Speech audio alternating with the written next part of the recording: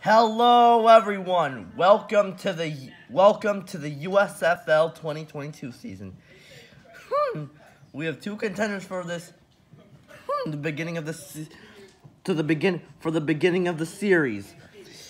Up first is the Birmingham Stallions. Hi guys. Oh my god, he is so nice.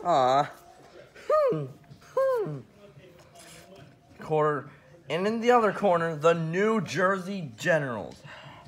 Oh, yikes, he is so scary. Yeah.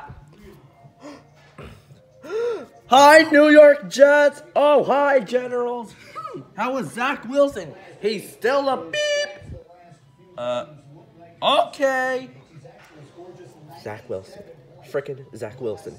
He costed me the game in week 3 against the Broncos. No one remembers that shutout. Wait. Oh, you do good.